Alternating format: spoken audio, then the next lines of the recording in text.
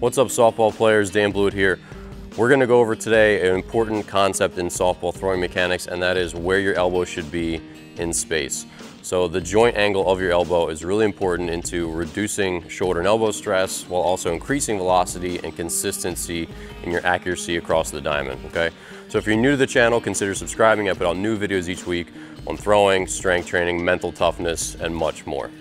Okay, so elbow joint angle, it starts to count, quote unquote, once we feel the ground ball, we step, and then our stride foot hits the ground.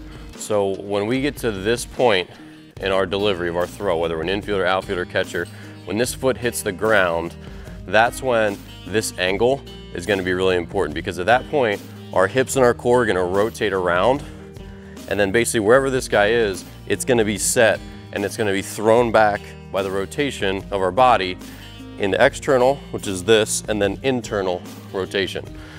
So the joint angle is really important because it's going to create more external rotation and faster internal rotation when we do it well. So what we don't want are the following couple of things. Okay, so the big key here is being 90 degrees or less. So this is 90 degrees, and again, we're talking about this angle here. We want to be a little bit less, so you'll see a lot of infielders in softball, in Major League Baseball, they're here or they're out to here. So again, that's 90 degrees or a little bit less. So we don't want a lot less, because I see this with a lot of players, because what happens is when we have like a really tight elbow angle, our arm just kind of flops back and it'll often spin out around, and then sometimes you'll get that bouncing action of your forearm, you'll get this sort of rotation, then we get this awful spin and the ball doesn't carry very well. So you'll see throws that die. So the other thing with having a really extra tight elbow angle here, so again, that's like less than probably like 75, 80 degrees, is that the arm doesn't externally rotate as much. When we're here to here, we get a lot more power from our shoulders. When we're too tight in here, the arm starts to spin out. This puts more stress on our shoulder, as our shoulder has to deal with forces going out and forces going back to front.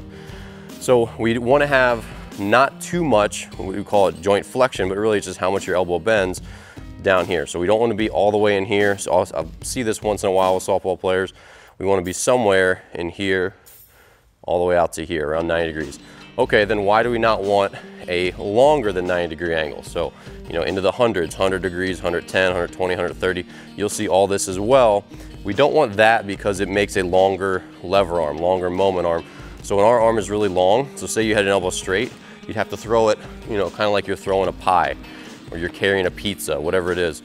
When we have this long arm, it's a much longer lever for our shoulder to accelerate. It's just like swinging a 50-inch bat versus a 30-inch bat, right? You swing the right size bat for you because it gives you the right amount of torque, and you have to produce a certain amount of torque to swing that bat well. So when our arm angle is really long, our shoulder has to basically swing a longer bat. When we're here at 90, we only have to go from the elbow to the shoulder, so our shoulder can handle that really well. And then this angle here goes boom, right over top of the softball. So joint angles are really important. And the last thing is elbow stress. So when we have this long angle here, if we're landing like this, and then we have this long draggy 120, 130 degree angle, this is gonna, again, because of this long lever arm, it's gonna put more stress through our elbow, because again, it's just this really long, essentially like bat for our shoulder to swing. So our butter zone, and this isn't my opinion, this is from ASMI research on baseball pitchers, the best possible spot for everyone is around 90 degrees plus or minus, so somewhere in here.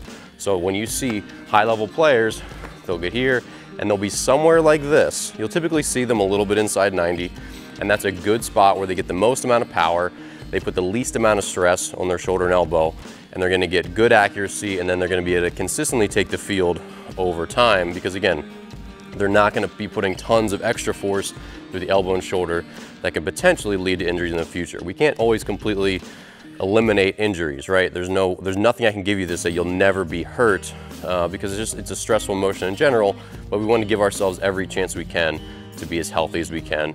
And good joint angles and good mechanics are a big piece of that, all right?